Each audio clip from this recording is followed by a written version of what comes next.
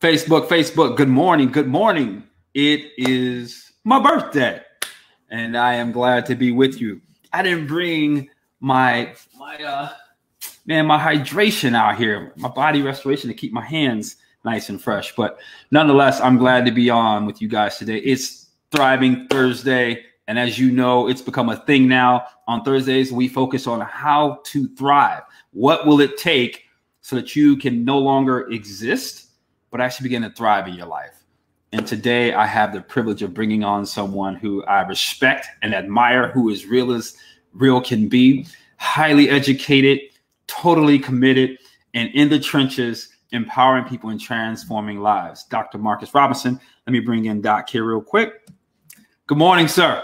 Hey, good morning. Thanks for having me. My pleasure, my pleasure.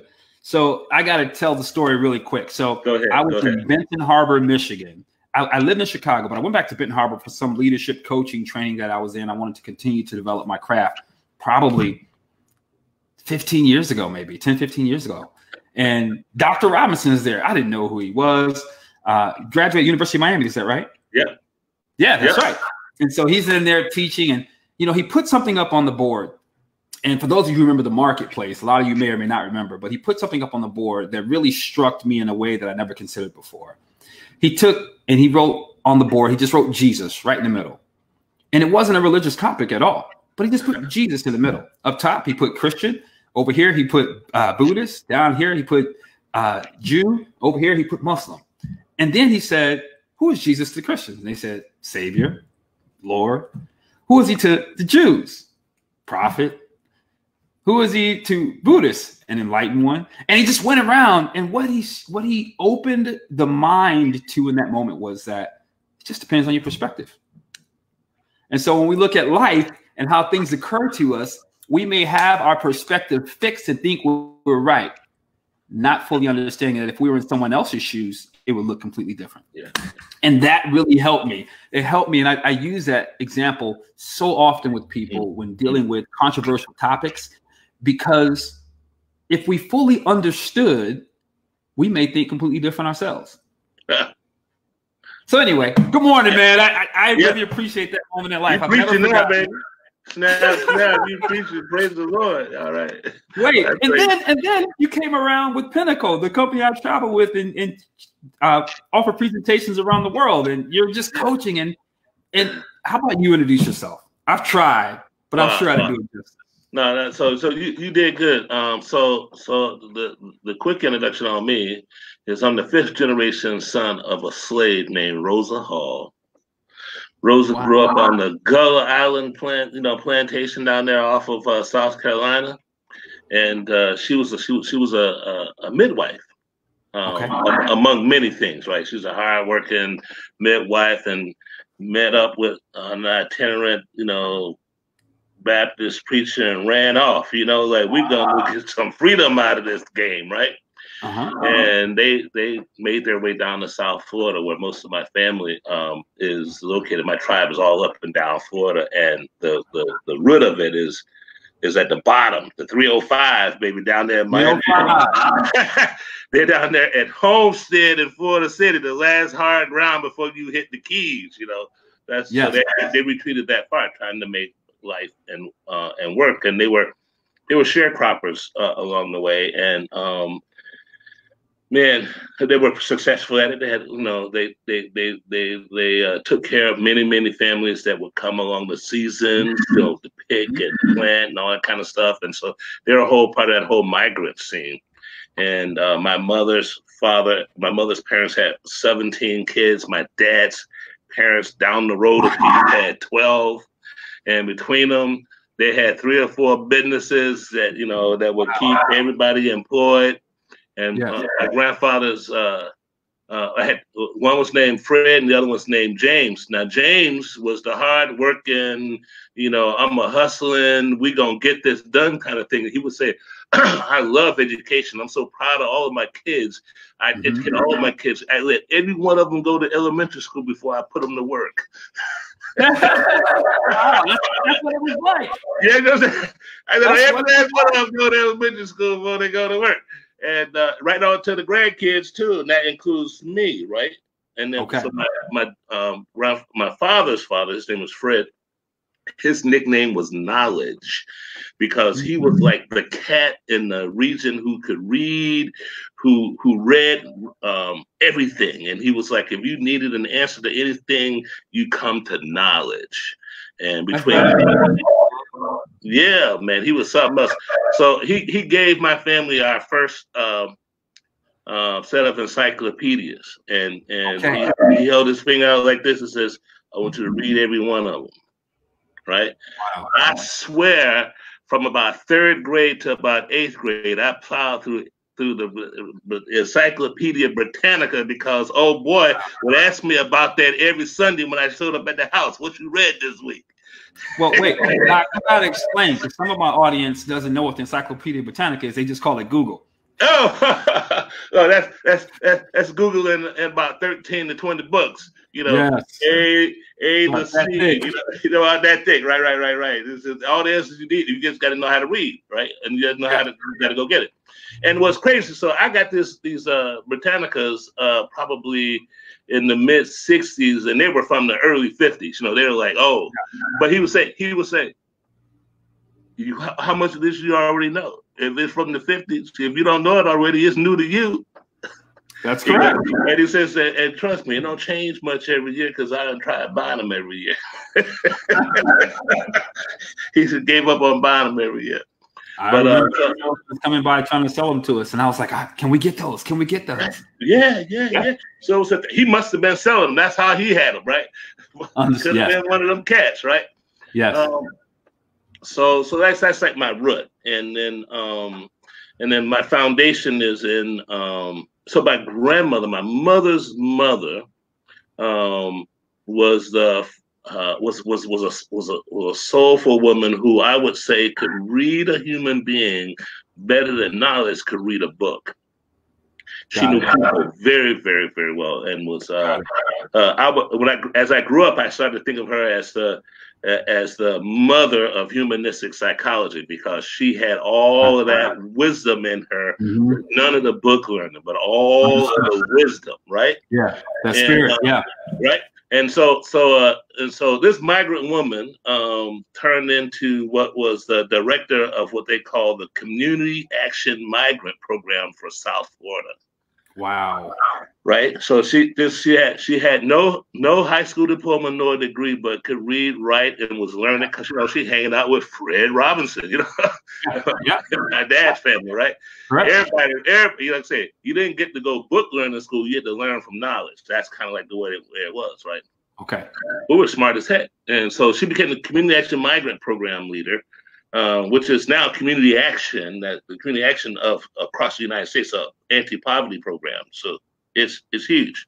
Wow, I'm familiar with that. I didn't realize they were related. That's amazing. It started with migrants in the South, because cats didn't know, all you know is how to work and can't read and whatnot. And so the last thing I wanted to tell you about her was that one of her favorite hobbies, part of her job probably, but she would fill out the paperwork for every migrant child and all of her own who would complete high school to get into a historically Black college. She filled all the paperwork for them. And this is what you catch her doing when she has not cooking, cleaning, or working, or taking care of grandchildren. She's filling out applications for somebody, right? Wow. And so she must have passed probably in the 80s, right? Okay. 80s, maybe 90s, early 90s. But I go to her house today and sit on her porch on any given Sunday, and somebody's going to roll through with a SUV full of kids, or 3 or 4 different carloads, looking for Miss Mays. Does Miss Mays still live here? I just wanted to come show her my family, my kids, my grandkids, and my great-grandkids, because she the one lifted me up. Happens almost every week, definitely every month. Somebody, right? So true legend. Right like that. So I am my grandmother's pick, as it were. She used to tell my mother on my birthday almost all the time. She said, "You might have birthed him, but that's my son." That's all right. That's all right. Baby. that woman poured love and wisdom into me. All of them did. You know, everybody had a, I mean, I had a tribe. Like you said, you know, we were talking earlier. I had a tribe. Baby. I had a tribe that was like, it takes the tribe. This one right here, you know, and I used to think it was really about me, but they said that about 1730 of us, right? Yeah. Go, this right here, this is the special one, right? Yeah. Lay hands on the brother. Yeah. Oh yeah. But they were like that by their about all of their grandkids, and every one of those 17 on one side and 12 on another had at least 5 kids. So that's how many grandkids and cousins I grew up around. Wow. My first friends, I didn't know nobody. I didn't even think nobody was in the world except some people who belonged to me. I get it. I had to go to school to figure out that there was other people in the world. You're not my cousin? Exactly. Yes. Hey, and last funny story about this. So I met a woman here in Chicago. She was a very, very good friend of mine. She's probably my best friend in Chicago.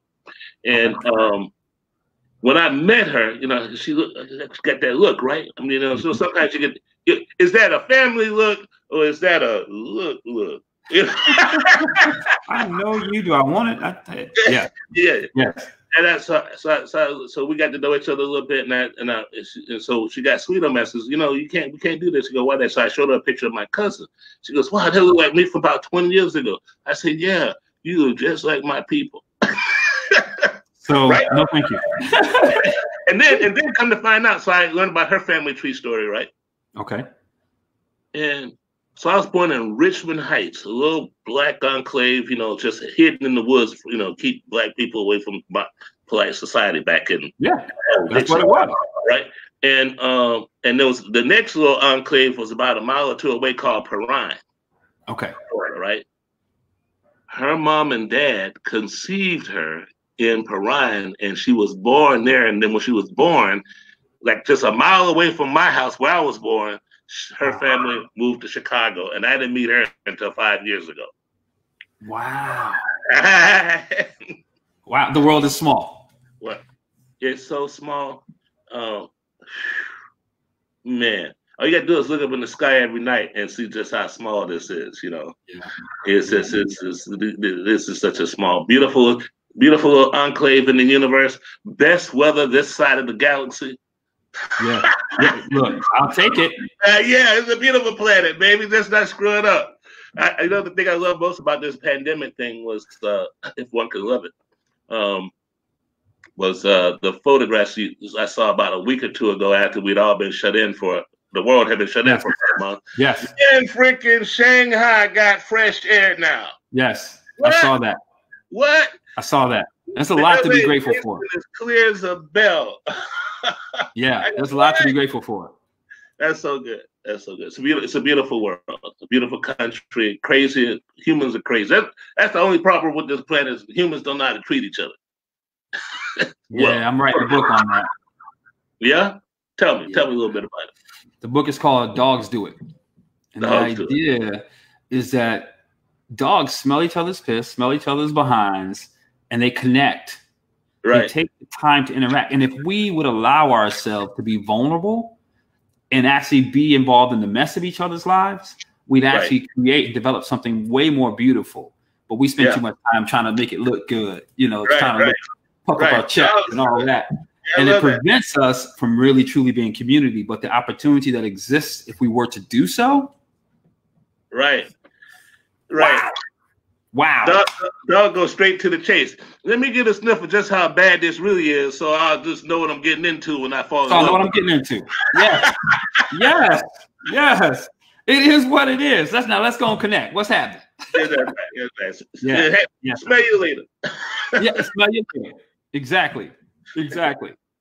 Yeah, man. That's what's up. That's what's up. So, you know, one of the things you wanted to talk about when you asked me to come on was to talk about what am I doing to keep myself, you know, mentally well, you know, emotionally, spiritually, you know, really cleansed and available to myself. And I made a little list of things I recommended to all my friends and family they should do before we went into the lockdown. So I could see it coming in January, February. I could see it coming. And so about the time they were starting to really get serious about it, I think LA went first. I mean, California went first, Washington or whatever.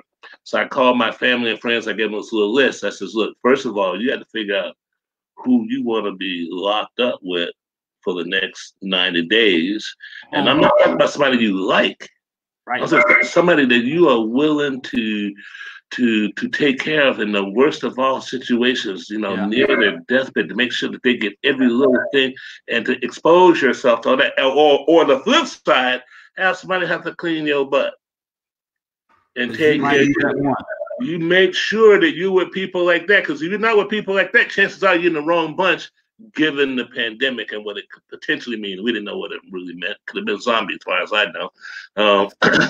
But that's the first idea, was to be with people you love. Mm-hmm. And so I guess got lucky enough to, I've been talking with my son who had been away for 5 years in Brooklyn pursuing his music career. And, and I got this thing going on with theater and, film and music here in town. And so I said, man, you got to come on back, man. I got juice now. We got to help you move this thing along. Because, man, no, thanks, Dad. I got this. I'm on my own adventure. I'm making up my own team. I know how I go. I ain't walking in your shadow. It's cold in that breeze. So January he comes back to open a show for me that we did at Kennedy King College. I had him, be a part of the Martin Luther King speech slam. Yes. Do a tune, do his thing. He's in Brooklyn. You got that out of town cred. Yeah.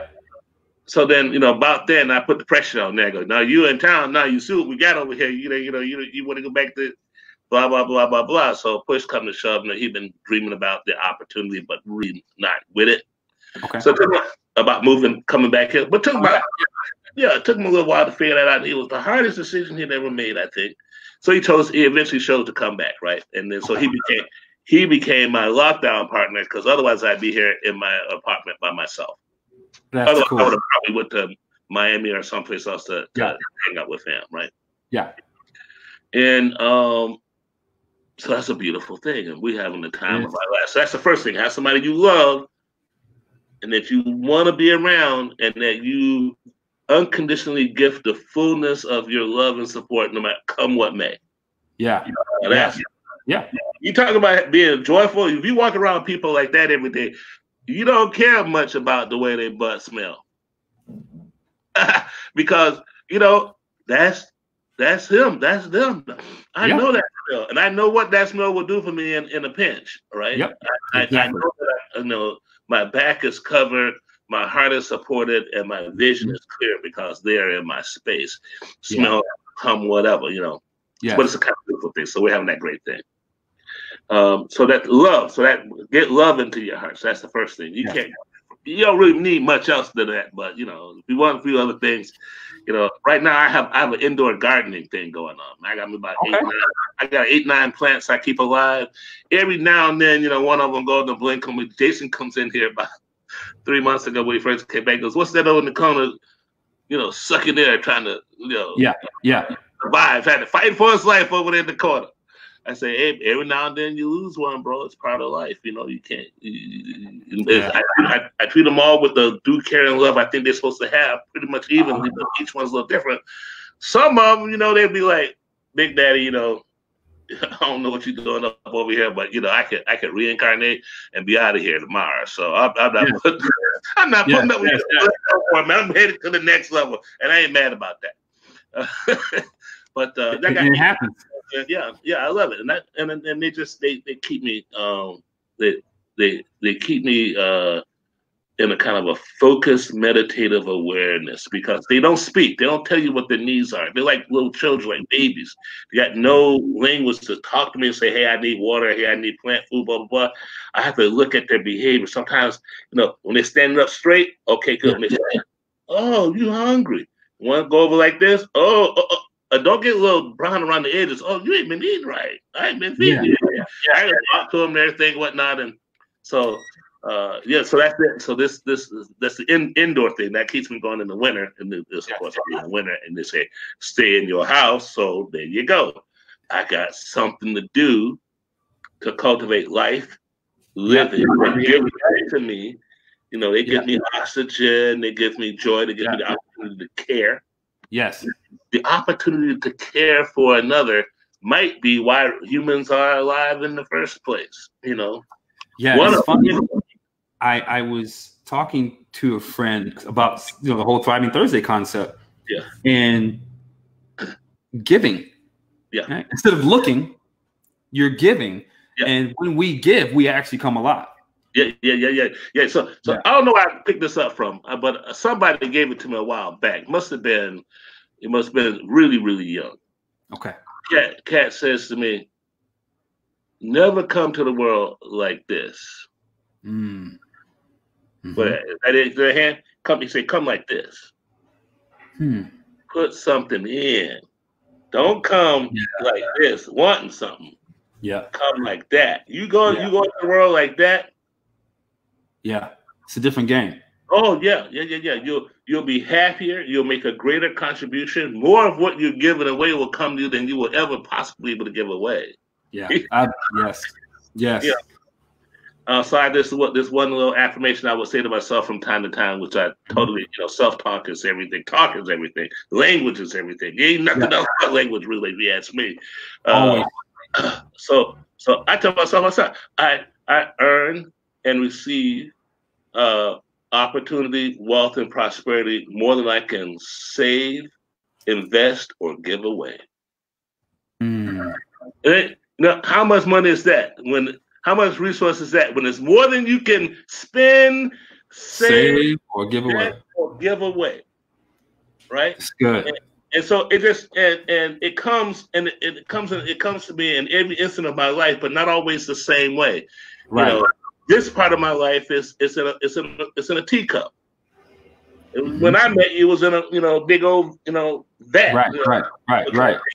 Another part of my life is in a skyscraper. It comes in different forms, but I always have more than I need to spend, more than I need for my own personal savings, more than I can invest properly without losing it, and give away. It's like abundance is always there, and abundance not like greed, but like enough. I get it. Like enough. So that's a big piece of it. So Doc, we're down to like the last 6.5 minutes. Okay, good. We need to be with somebody we're loving. Yep. Have something to care about. Have a hobby that we care about, what we can give to, right? What we're creating. Right. And then and then I got music. Music. So I create music.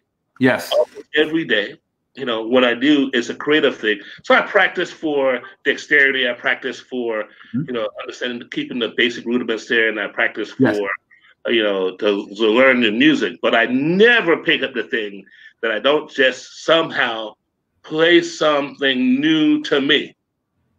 That comes out of me. So I'm just going to just play along and jam along and let whatever come. I'm going to try to stay with it, groove with it, blah, blah, blah, make them funny, stay patient with it, and then let it rip, because in those 3, 4, 5, 10 minutes, or however long it takes to get through that whole thing, I have slipped away into no mind. Nowhere, no space, no place, just existing, being, thriving in the cosmos, like I'm dark matter now, holding this shit together. It feels like that. So do something creative, something that really releases you. And it could be as simple as praying or meditating, or something active like yoga or playing music or whatever, but have that dimension in your life. Yes, sir. And then the physical thing. Now you wouldn't know it given you wouldn't know it given my body type, but everybody got a certain type. Some of us, all tight like you, bro, and other ones with me. I got some. My family got different types. All right, I would call them. They're the ones that are tight. 5, 6, 8, 10. If you're more than 12% body fat, they thinking I got to go on a crash diet, right? Yeah. So there's cats like that. And then so mostly men are like that. And then some of the women, I would say about the majority of men and the minority of women like that. Okay. And then the other style is a huge exomorph like myself with, if all you got is 30% body fat, then something must be wrong with you. You got to go to the doctor. Get it together. You vanishing over there. Yeah, I get it. I understand. Those bodies, but you know, I make it do what it do, right? Yes, yes, sir. My thing is martial arts, and I like the forms of martial arts. Like I'll do Tai Chi all day long if I could actually do it all day long. You know, it's like that. Understood. Or yeah. katas, the basic stuff. And then I've been doing a lot of mitt work because I got my son here working with me. So we go, that's cool. Get the anxiety out. So do something physical. Yes. And then, I took this from a lesson I got from you just over at Ogden Park when you did a little thing over there about water, sipping that water. Yes. If you don't want to go to the bathroom every 16 minutes, then sip that water, right? And you can drink it. Sip. So sip water all day, and because that's who we are. We're 70-80% water, so it gives you something like that. And I've been eating live food. Yes. 2/3 of my diet or more is live food. I mean, it's like don't eat and don't. I don't want to see no heat. I might warm you up to 90, 95, but you ain't going over 105. Yeah, that's great though. I mean, 2/3 means you still get to do whatever it is you feel like you would be starving without, and yet the majority of what you give your body is keeping it vibrant. That's phenomenal. That's phenomenal. And the only other thing I get in there really is the contraband that comes through my life nowadays is bread, a wheat product. Every now and then, you just a sandwich is definitely a part of my game. Got to have at least 1 or 2 every month. Yeah. And then I like my protein that breathes or has gills. Got it. I know what you're talking about. So I'll take in some living protein like that. But I would say, because strictly for flavor, look, and tradition. Understood. I totally got it. Every now and then, so even when I think I'm getting bad, I go, like something special. Let's go have a steak. When was the last time you had a steak? Oh, about, 15 months ago. Okay, good. It's time for a steak. Okay, I'll go for a steak. Listen, quick question for you, because we got like 2 minutes. I have 2 quick questions I'm starting to ask all the guests. Right. I think you told us one, but I want you to be explicit about it. What do you do for fun? Oh, man. I share and give to others for fun.